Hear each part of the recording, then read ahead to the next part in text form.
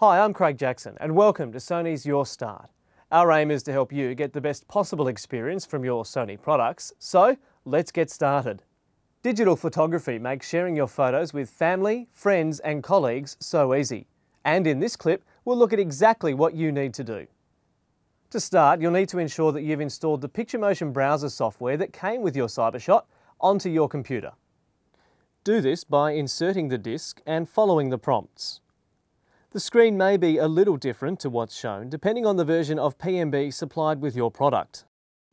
If so, it's recommended that you upgrade to the latest version by visiting the web address that you can see on your screen now.